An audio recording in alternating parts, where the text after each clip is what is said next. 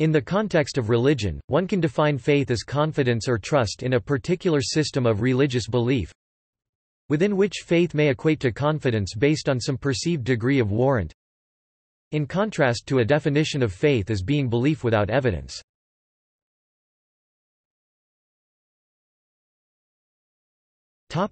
Etymology. The English word faith is thought to date from 1200 to 1250, from the Middle English faith, via Anglo-French fed, Old French fide, fight from Latin fidem, accusative of fides trust, akin to fidere to trust.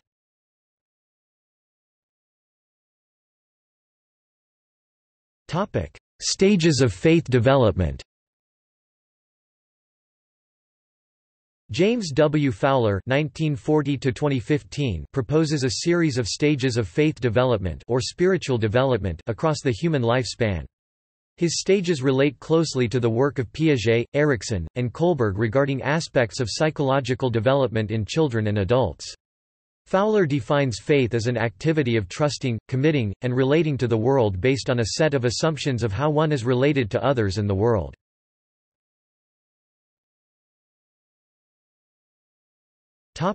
Stages of faith. Intuitive projective, a stage of confusion and of high impressionability through stories and rituals preschool period. Mythic literal, a stage where provided information is accepted in order to conform with social norms school-going period.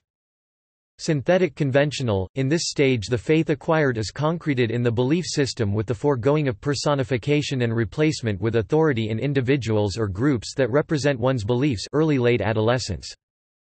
Individuative reflective, in this stage the individual critically analyzes adopted and accepted faith with existing systems of faith. Disillusion or strengthening of faith happens in this stage. Based on needs, experiences and paradoxes early adulthood. Conjunctive faith, in this stage people realize the limits of logic and, facing the paradoxes or transcendence of life, accept the mystery of life, and often return to the sacred stories and symbols of the pre-acquired or re-adopted faith system. This stage is called negotiated settling in life midlife. Universalizing faith, this is the enlightenment stage where the individual comes out of all the existing systems of faith and lives life with universal principles of compassion and love and in service to others for upliftment, without worries and doubt. Middle-late adulthood 45 to 65 years old and plus, no hard and fast rule requires individuals pursuing faith to go through all 6 stages. There is a high probability for individuals to be content and fixed in a particular stage for a lifetime. Stages from 2 to 5 are such stages. Stage 6 is the summit of faith development. This state is often considered as not fully attainable.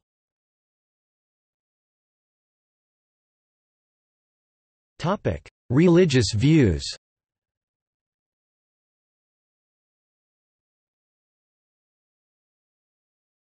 Bahá'í Faith. In the Bahá'í Faith, faith is meant, first, conscious knowledge, and second, the practice of good deeds, ultimately the acceptance of the divine authority of the manifestations of God. In the religion's view, faith and knowledge are both required for spiritual growth. Faith involves more than outward obedience to this authority, but also must be based on a deep personal understanding of religious teachings.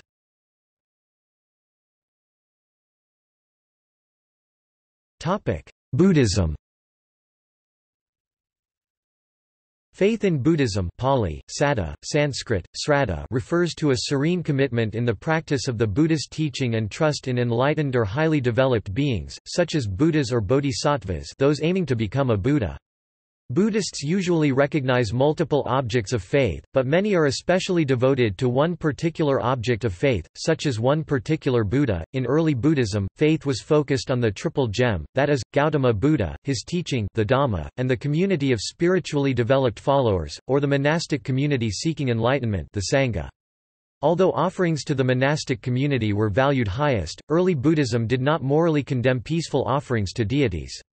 A faithful devotee was called upasaka or upasika, for which no formal declaration was required.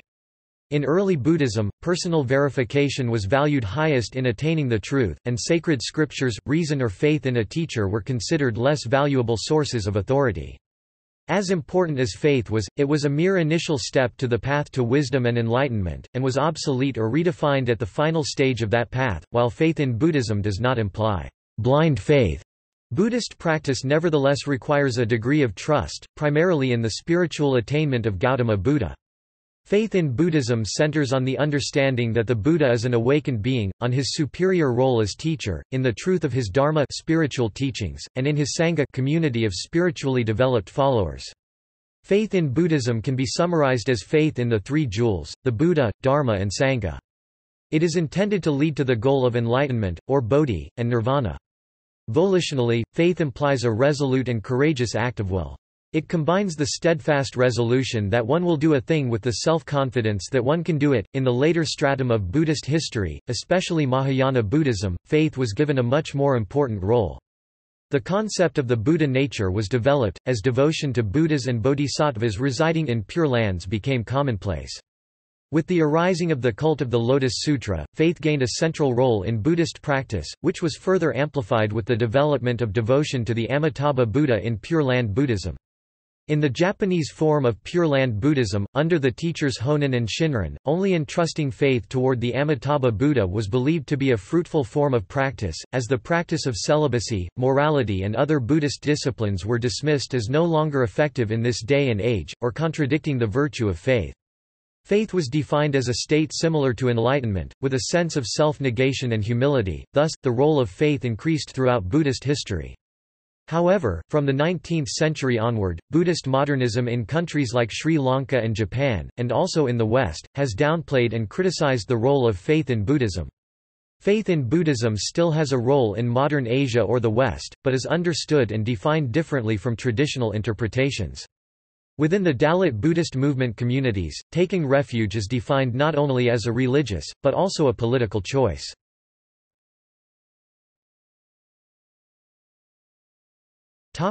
Christianity. The word translated as faith in the New Testament is the Greek word pistis, which can also be translated belief, faithfulness, and trust. There are various views in Christianity regarding the nature of faith. Some see faith as being persuaded or convinced that something is true. In this view, a person believes something when they are presented with adequate evidence that it is true. Theologian Thomas Aquinas did not hold that faith is mere opinion, on the contrary, he held that it is a mean understood in the Platonic sense between excessive reliance on science i.e. demonstration and excessive reliance on opinion. Then there are numerous views regarding the results of faith. Some believe that true faith results in good works, while others believe that while faith in Jesus brings eternal life, it does not necessarily result in good works. Regardless of which approach to faith a Christian takes, all agree that the Christian faith is aligned with the ideals and the example of the life of Jesus. The Christian sees the mystery of God and His grace and seeks to know and become obedient to God. To a Christian, faith is not static but causes one to learn more of God and to grow. Christian faith has its origin in God. The definition of faith given by the Apostle Paul at Hebrews chapter 11 verse 1 carries particular weight with Christians that respect the Bible as the source of divine truth. There the Apostle writes, "Now faith is the substance of things hoped for, the evidence of things not seen." King James Version. Now faith is the assurance that what we hope for will come about and the certainty that what we cannot see exists. International Standard Version. The naive or inexperienced person is easily misled and believes every word he hears, but the prudent man is discreet and astute. Proverbs chapter 14 verse 15, Amplified Bible. The Christian apostle Paul wrote, "Test everything that is said to be sure it is true, and if it is, then accept it." 1 Thessalonians chapter 5 verse 21, Living Bible. In Christianity, faith causes change as it seeks a greater understanding of God. Faith is not only fideism or simple obedience to a set of rules or statements. Before Christians have faith, they must understand in whom and in what they have faith. Without understanding, there cannot be true faith, and that understanding is built on the foundation of the community of believers, the scriptures and traditions, and on the personal experiences of the believer. In English translations of the New Testament, the word faith generally corresponds to the Greek noun pistis or to the Greek verb pistio meaning To trust, to have confidence, faithfulness, to be reliable, to assure.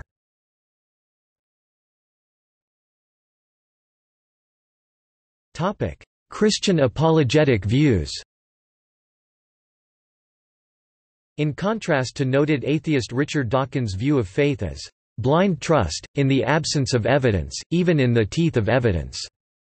Alistair McGrath quotes the Oxford Anglican theologian W. H. Griffith Thomas (1861–1924), who states that faith is not blind, but intelligent, and that it commences with the conviction of the mind based on adequate evidence, which McGrath sees as a good and reliable definition, synthesizing the core elements of the characteristic Christian understanding of faith.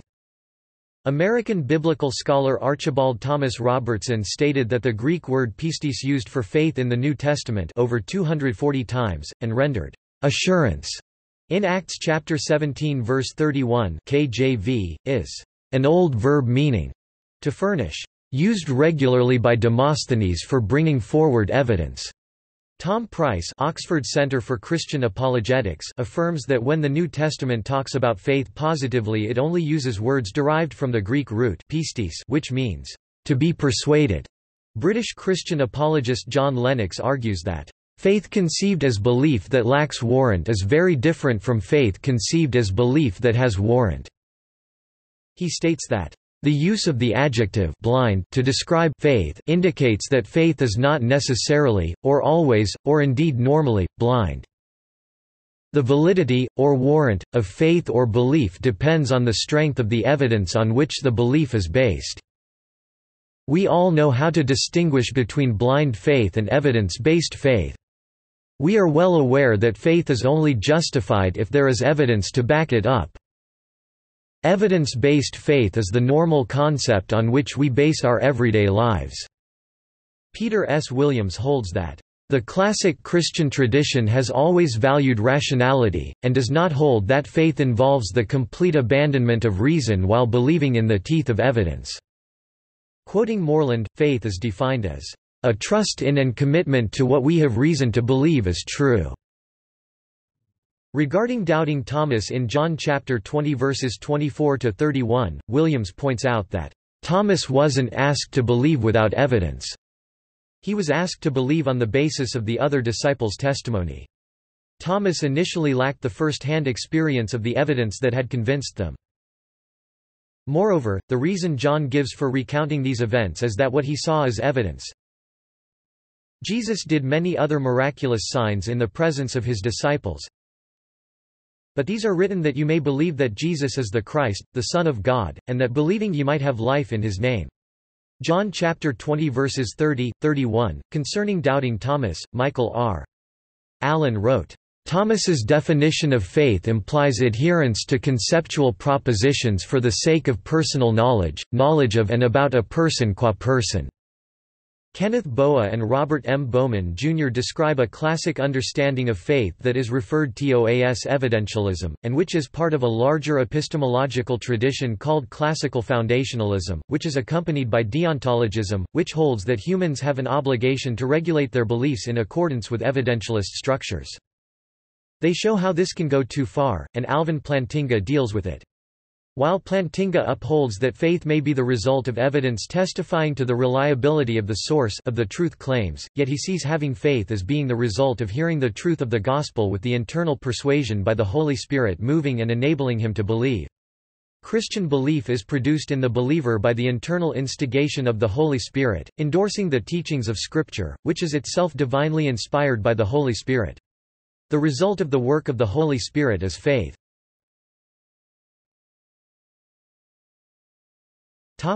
Catholicism.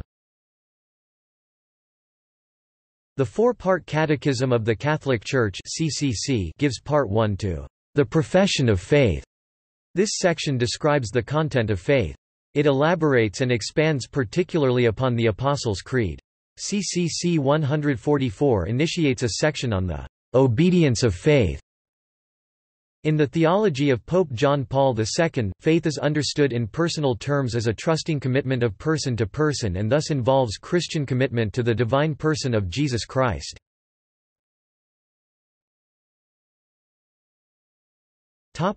The Church of Jesus Christ of Latter-day Saints. Some alternative, yet impactful, ideas regarding the nature of faith were presented in a collection of sermons now presented as lectures on faith. Lecture 1 explains what faith is. Lecture 2 describes how mankind comes to know about God. Lectures 3 and 4 make clear the necessary and unchanging attributes of God. Lecture 5 deals with the nature of God the Father, His Son Jesus Christ, and the Holy Ghost. Lecture 6 proclaims that the willingness to sacrifice all earthly things is prerequisite to gaining faith unto salvation. Lecture 7 treats the fruits of faith: perspective, power, and eventually perfection.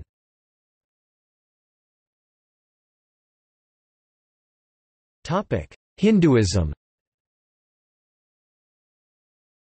Ahimsa, also referred to as nonviolence, is the fundamental tenet of Hinduism, which advocates harmonious and peaceful coexistence and evolutionary growth in grace and wisdom for all humankind unconditionally.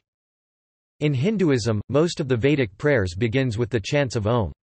Om is the Sanskrit symbol that amazingly resonates the peacefulness ensconced within one's higher self. Om is considered to have a profound effect on the body and mind of the one who chants, and also creates a calmness, serenity, healing, strength of its own to prevail within and also in the surrounding environment.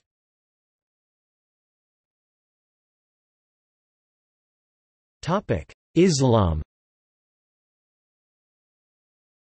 In Islam, a believer's faith in the metaphysical aspects of Islam is called Iman.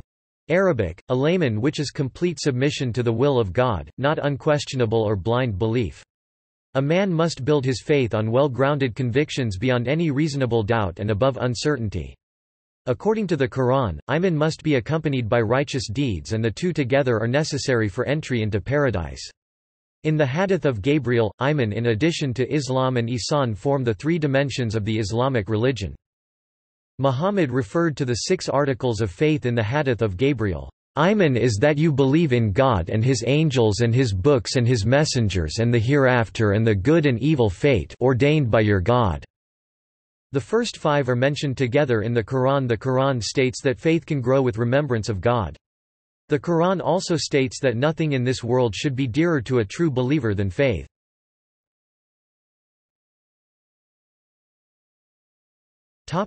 Judaism. Faith itself is not a religious concept in Judaism. The faith in God is mentioned in the book of Genesis chapter 15 verse 6 and in the book of Exodus chapter 4 verse 31 and in the book of Isaiah, chapter 43 verse 10, in the 24 books of the Jewish Bible. The word translated as faith here is the Hebrew word amon, which can also be translated believe, reliable, and trustworthy. In the book of Isaiah, chapter 43 verse 10, the commandment to know God is followed by the commandments to believe and to understand, thus denoting descending importance. However, Judaism does recognize the positive value of emunah, generally translated as faith, trust in God, and the negative status of the apocorus heretic, but faith is not as stressed or as central as it is in other religions, especially compared with Christianity and Islam.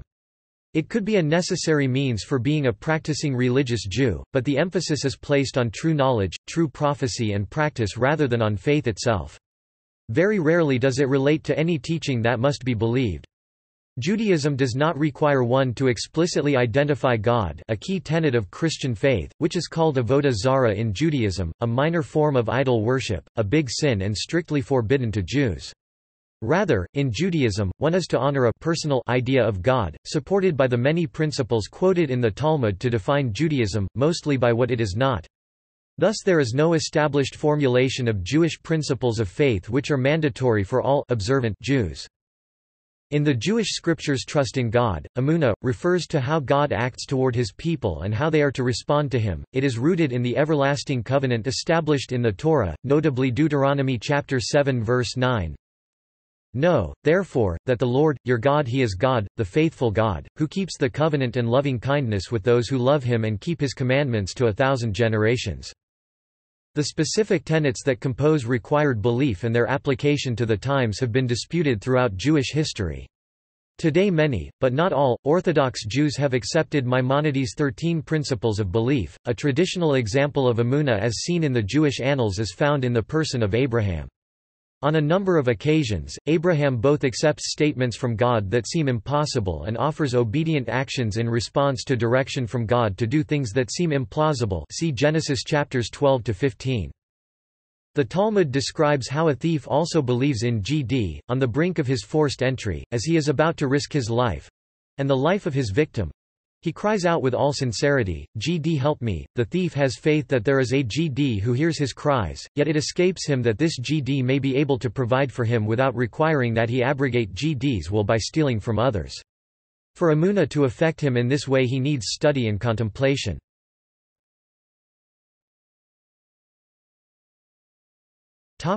Sikhism. Faith itself is not a religious concept in Sikhism. However, the 5 Sikh symbols, known as kakars or 5 Ks, in Punjabi known as pan kaki or pan kakar, are sometimes referred to as the 5 articles of faith. The articles include kes, uncut hair; kanga, small wooden comb; kara, circular steel or iron bracelet; kirpan, sword, dagger; and kakara, special undergarment.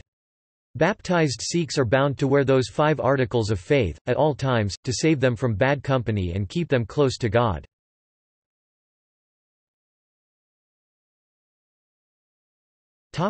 Epistemological validity. There is a wide spectrum of opinion with respect to the epistemological validity of faith, that is, whether it is a reliable way to acquire true beliefs.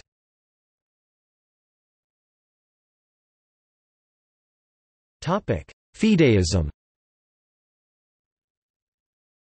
Fideism is an epistemological theory which maintains that faith is independent of reason, or that reason and faith are hostile to each other and faith is superior at arriving at particular truths. See natural theology.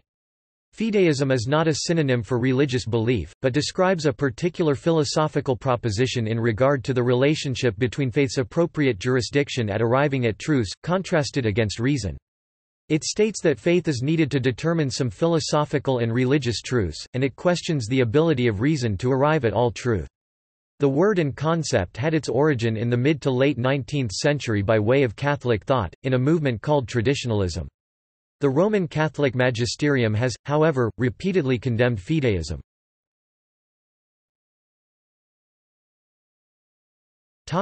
Support.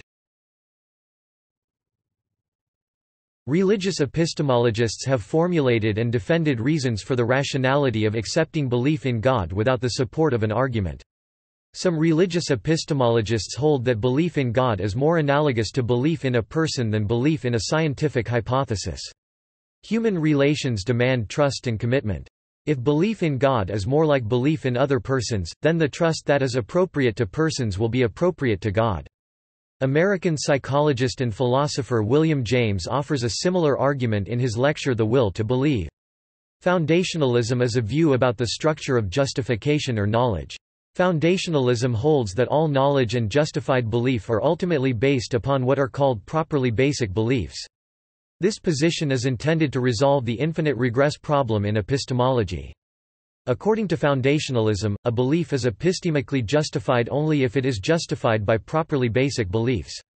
One of the significant developments in foundationalism is the rise of Reformed epistemology. Reformed epistemology is a view about the epistemology of religious belief, which holds that belief in God can be properly basic.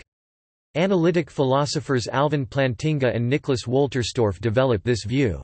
Plantinga holds that an individual may rationally believe in God even though the individual does not possess sufficient evidence to convince an agnostic.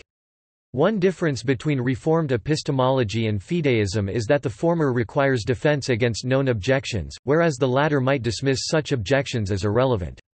Plantinga has developed Reformed epistemology in warranted Christian belief as a form of externalism that holds that the justification conferring factors for a belief may include external factors.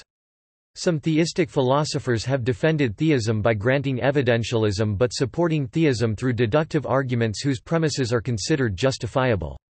Some of these arguments are probabilistic, either in the sense of having weight but being inconclusive, or in the sense of having a mathematical probability assigned to them. Notable in this regard are the cumulative arguments presented by British philosopher Basil Mitchell and analytic philosopher Richard Swinburne, whose arguments are based on Bayesian probability.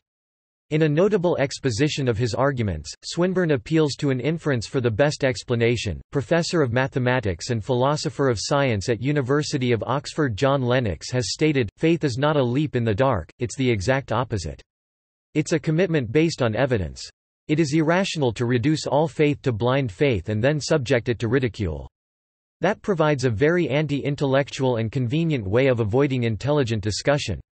He criticizes Richard Dawkins as a famous proponent of asserting that faith equates to holding a belief without evidence, thus that it is possible to hold belief without evidence, for failing to provide evidence for this assertion.